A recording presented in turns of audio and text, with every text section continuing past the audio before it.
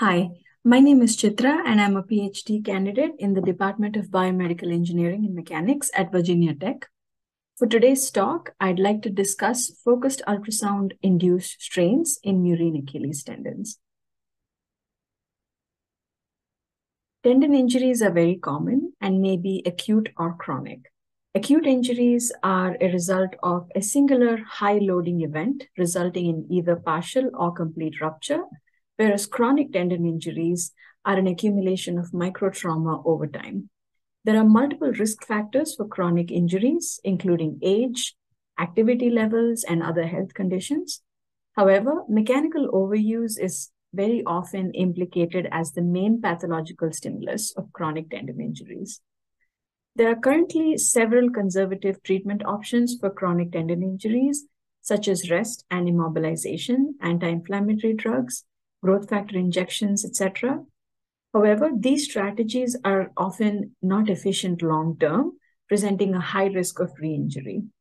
Physical therapy is the principal treatment of choice across all tendinopathies and has shown to improve pain and functionality.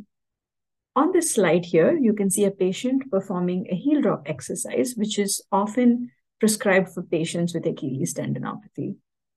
This approach is called mechanotherapy, where we induce adaptation of the musculoskeletal tissues to mechanical strains by directing cellular and molecular responses to achieve healing and/or regeneration. Therapeutic ultrasound has been incorporated within physiotherapy settings for a long time now. The effect of such methods on stimulating healing of acute tendon injuries has been investigated predominantly in animal studies. Biomechanical metrics such as ultimate tensile strength and structural metrics such as collagen organization and aggregation have been commonly characterized in these studies. Some studies reported that low-intensity ultrasound improves tendon strength and accelerates collagen formation after acute injury in preclinical models. However, while the general indications are that low-intensity ultrasound enhances biomechanical and structural properties, ultrasound parameters like intensity, frequency, and mode, and also the animal models such as species, the tendon of interest, and injury type have varied across studies.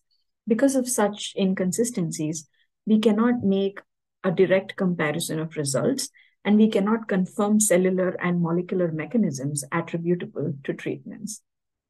As for clinical studies, therapeutic ultrasound has been studied in a few cases of tennis elbow, patellar tendinopathy, and Achilles tendinopathy. While some of them report improvements in pain and functionality, some randomized controlled trials indicated that low-intensity pulsed ultrasound provided no additional benefit to chronic tendinopathies. Recently, a few studies have examined the effects of high-intensity focused ultrasound on rodent and bovine tendons ex vivo, evaluating the source of pain and mechanical fractionation ability. Focused ultrasound pulsing to mimic the effects of dry needling as an avenue to treat tendon injuries has been proposed. The mechanical properties of rodent Achilles tendons post-dry needling and focused ultrasound treatments were assessed, showing that FUS better preserves tendon stiffness compared to dry needling. However, the healing effects of FUS on tendons has not been fully investigated. A significant knowledge gap in this field is the uncertainty regarding the optimal ultrasound parameter selection strategies due to incomplete information about the mechanisms of action of therapeutic ultrasound.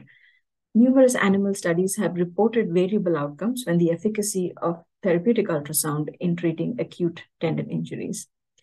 This is likely attributed to differences in exposure conditions, the effects of which have not been studied in detail. There is insufficient knowledge about the bioeffects of therapeutic ultrasound on tissues, especially tendon, and there exists a lack of consistency in the animal models used, ultrasound exposure conditions, reported outcomes, and their interpretation. For this study, our custom focused ultrasound system includes a 2 MHz therapy transducer and a 40 MHz high-frequency ultrasound transducer from Daxonics Ultrasound, Nova Scotia. The 2 MHz transducer is well suited for our application of targeting small murine tendons And the high-frequency imaging transducer lends excellent resolution, enabling us to assess strains induced in tendons by the FUS treatments. The objective of this study was to utilize high-frequency imaging and digital image correlation techniques to characterize tendon strain induced by ex vivo FUS treatments.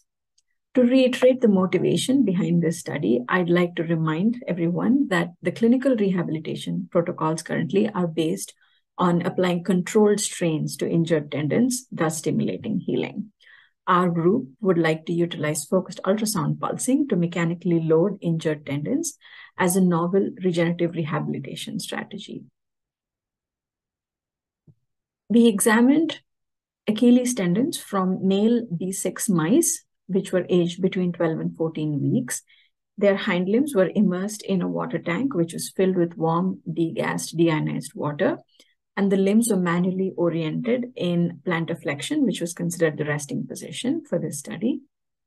Briefly, after the focused ultrasound transducers and the imaging probe were aligned on the tendon body, we started the recording for the imaging transducer, which was at t = 0 seconds.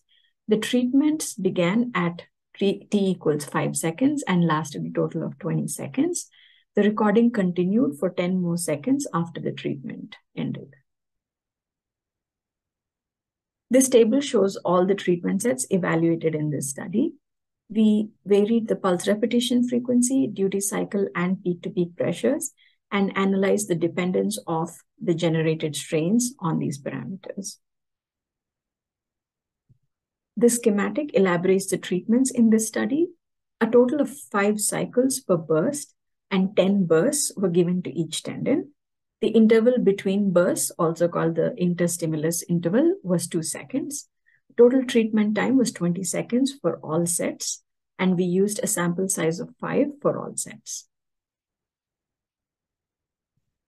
This is an example strain plot, which was acquired for all pulsing sets.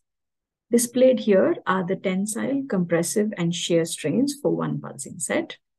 The color maps describe the location and magnitude of strain of each type in every sample. As you can see by the color maps on this slide, the tensile strain component seems to be predominant among this group. We calculated the max strain for each pulsing set and averaged those values across the sample size and presented those mean values here. While the axial and compressive strains appear to be the predominant types of strain among all groups, and also the magnitudes of max strains seem to be heavily dependent on amplitude, pulse repetition frequency, and duty cycle. We did notice a high variability in the computed strains, and therefore a future study with a larger N value is warranted to confirm these results. This is a comparison of strains across all the 20% duty cycle sets, varied by pulse repetition frequency and the peak-to-peak pressures. The 0.5 megapascal sets had higher strain magnitudes compared to the 0.1 megapascal sets at both 10 Hertz and 100 Hertz pulse repetition frequency. The 10 Hertz PRF groups had higher strain magnitudes compared to the 100 Hertz sets. Again, axial and transverse strains appear to be the predominant types among all groups. I do again want to note that given the variability in the computed strains, a future study with a larger N value is definitely warranted to confirm these results. Similarly, this is a comparison of strains across the 50% duty cycle sets varied by PRF and pressures.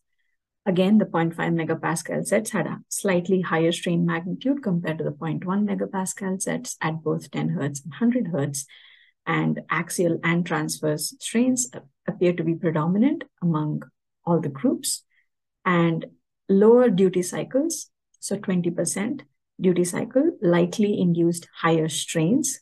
However, again, a more rigorous investigation is warranted to establish these results. The preliminary results presented here indicate that we can successfully induce 1 to 6% or even higher strains in Murine Achilles tendons using focused ultrasound treatments. Digital image correlation or DIC tools show promise in reliably characterizing the strains induced by FUS therapies. The preliminary results definitely indicated a high degree of reliance of strain magnitudes on peak-to-peak pressure, duty cycle, and PRF. In general, lower duty cycles and higher peak-to-peak pressures at low PRFs are beneficial for our application, which is to induce strains between 1 and 6% in Murine Achilles tendons. However, high standard deviation values indicated that future studies with a higher sample size is warranted. And another limitation to the current setup is the use of manual positioning of the hind limbs. And the resting length of tendons, which is very crucial to strain magnitudes, was likely less than the physiologic condition in this study because the limbs were in plantar flexion. And this may have led to an overestimation of strain. So that is something we will be correcting in future studies as well. The ex vivo strain data that we have collected here will certainly help guide selection of pulsing protocols for application to injured tendons. With that, I really thank you for your attention. And if you have any questions or would like to discuss more, feel free to email me at chitra@vt.edu. And I look forward to meeting all of you at the conference. Thank you.